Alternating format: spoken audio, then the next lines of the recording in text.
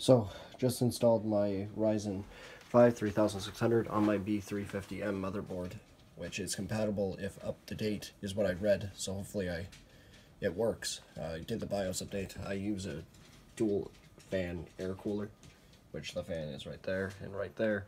Actually, it keeps temps very, very low. The highest I see the CPU go up to is 68 with the last one, so I'm curious to see how hot it gets now. Using 2019 thermal paste. I'm going to apply it right in the middle.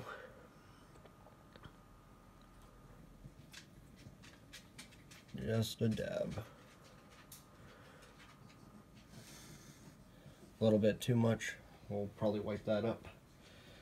But yeah, so basically the thermal paste is just there to make it so the processor and the metal portion of that don't touch.